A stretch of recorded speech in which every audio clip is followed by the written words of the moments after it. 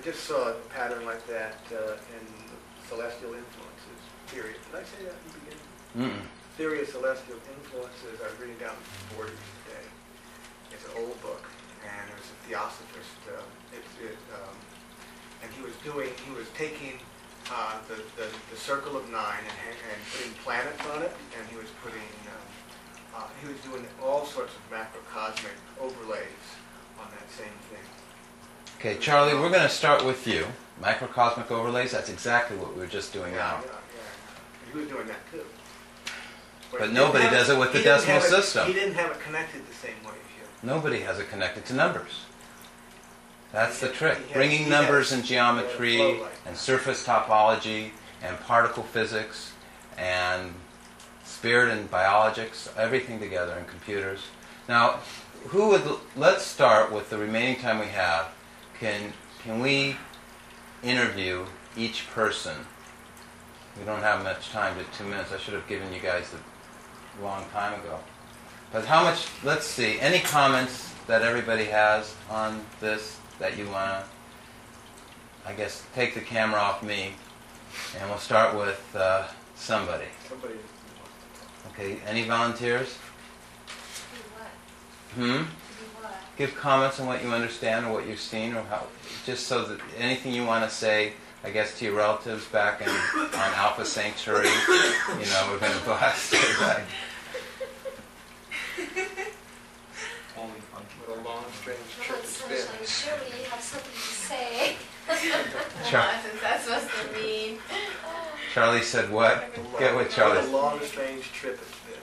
Yeah, what a long, strange trip it's been. It's going to take a while for me to assimilate everything, but surely really intriguing. Mind-blowing. Very exciting. Very mind-blowing. Yeah. This has so much richness to it. Really profound. Okay, your comments, because they're not to me, they're to the people who are going to be in I'll say something in the acetate world of the film. I'll say something about the kids I teach every day have to be subjected to the technology of math, which is so boring, and I have to teach it. And I can try to make it interesting, and to some it's interesting.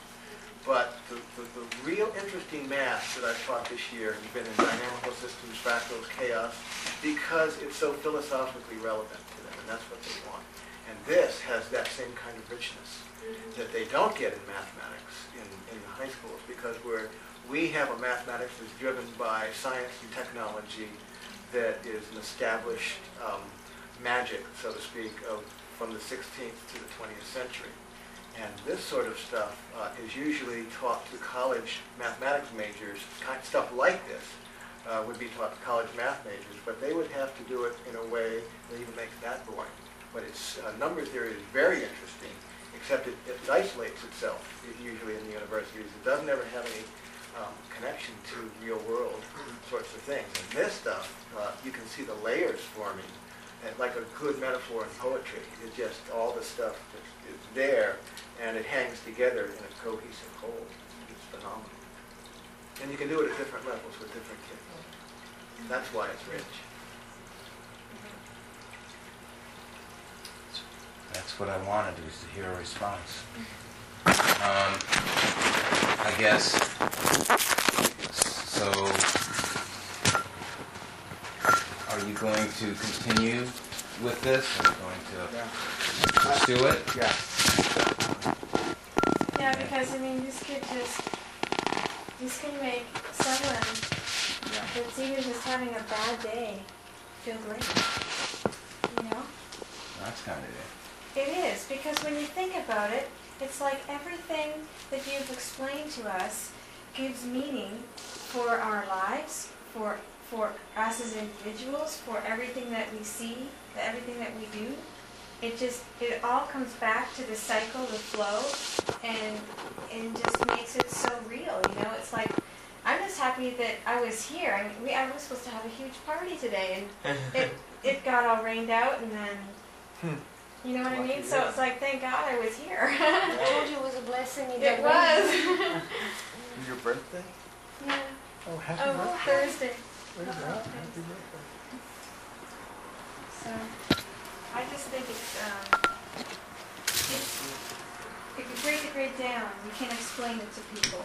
You know, the concept of the flowing that you were showing us. You know, at the very basic beginning. And to me, that was the most important thing, just because it just showed how everything is connected, and it proves it. You know what I mean? Just proves it. Yeah, there's no point in warring when you're all connected, is there? You know, when you said this, I feel somehow innately at home with, even though I don't even pretend to understand the math and the hard part of it, but innately I own it as soon as I see it, and I see the pattern that it just like starts to you know, fit in all the right places, and I believe that we're all born with that goal, that drive to go home to whatever this knowledge is, to truly know God, the name of God, the love of God, and to relate that to everything we do, and that it's out of that gift from God to us, we have everything. Nothing's been limited, nothing's been kept from us in any way. That the whole universe is out there as a gift in every aspect that a human could conceive. I give everybody as a free present these books. They're mystical. You can't tell I got the math from it, but they're a present. Do other Baha'i people come to this kind of thinking? Yes. Yeah, we're all geniuses with him. I know lots of them. I think that the I'm going to tell nice them thing all about about you. And what?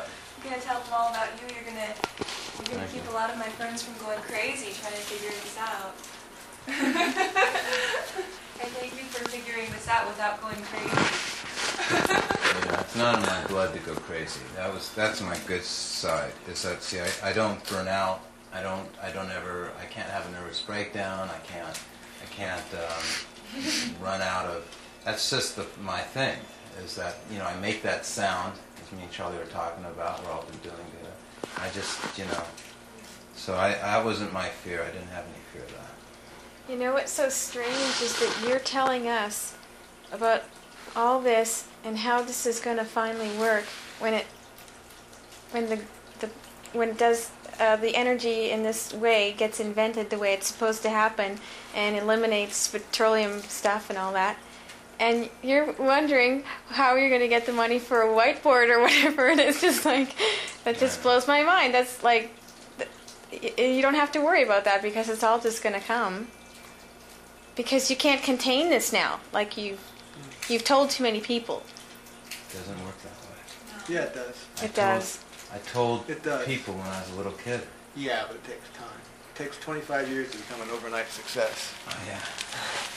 And, It's all moving at the right speed. Eventually, it doesn't matter. I mean, it says over and over again in the writings that it's just the will of God that these things shall come to pass, and that we don't really have a choice. That the kingdom of God is going to be created whether we want it or not, individually.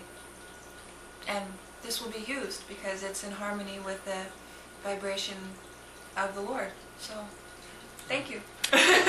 In this Don't point, worry, your work won't be wasted at all. This is the foundation for, building the whole new society. And He gave us the key, which is 9. It's vanished. If you think about all the billions of people that live by an oil lantern, how many whales were boiled to light people's rooms, it can easily vanish again. It really takes an incredible amount of effort to keep it alive.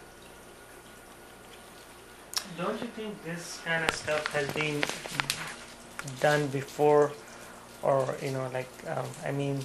as you talk about the concept of circle, don't you think that Simba did it in The Lion King.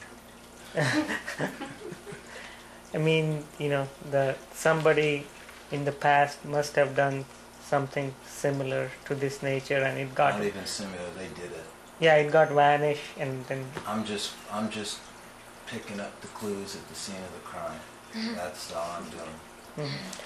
But at least, the great thing about your work is at least you're seeing the until now, the mysticism was like totally detached, from ordinary masses, Yeah. But now you are combining those two things together, Right.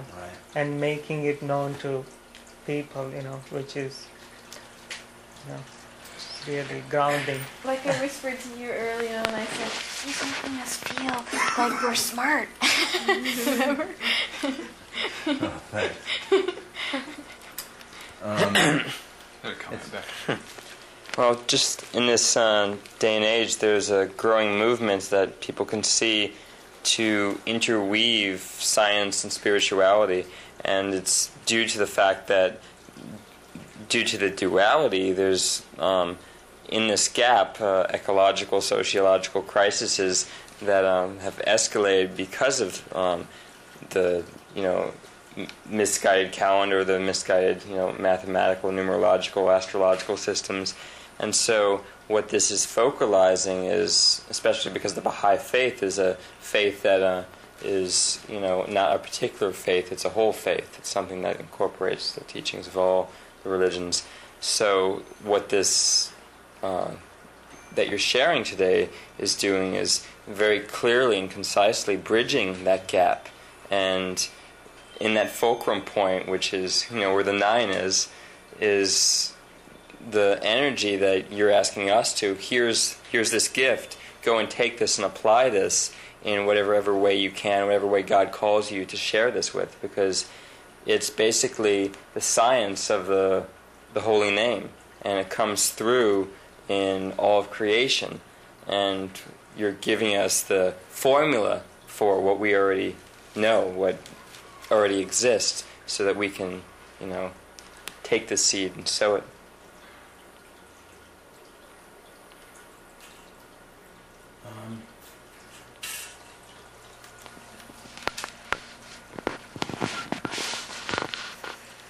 The real objective is so that when you get to the next season, in the high side, the outcome of the spiritual world, the heavenly world, that you will be able to function. You understand how powerful and important the holy name of God is. You've said that yourself. And you've invoked it many times. And